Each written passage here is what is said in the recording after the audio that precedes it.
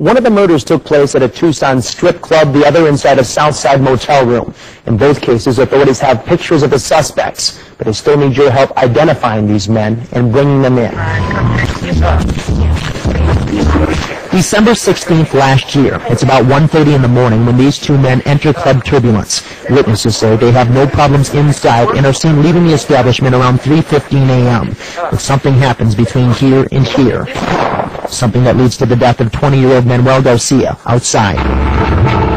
When they arrived, they determined that there was an argument between two different parties, which resulted in the one shot being fired and the victim being killed. The victim arrived at Club Turbulence just a few minutes earlier, only to learn that it was closing for the night.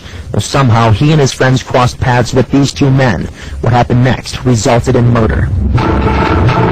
What was kind of unique to me is the suspects we're looking for are middle-aged 30s to 40s, and the victims and the group that was involved are all mainly 18 teenagers.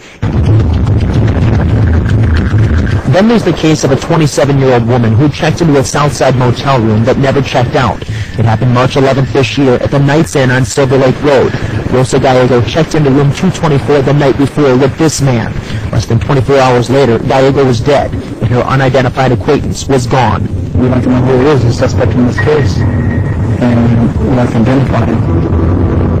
What police do know is that the man goes by the name Cholo and is associated with this late model Chevy truck.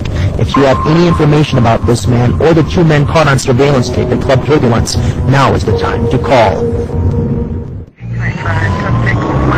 Again, if you have any information, please call 911 or 88 Crime. The reward up to $1,000 to an arrest. You can remain anonymous. It isn't who you are, it's what you know that could help solve each case. So, Ms. Ives, KOLD News.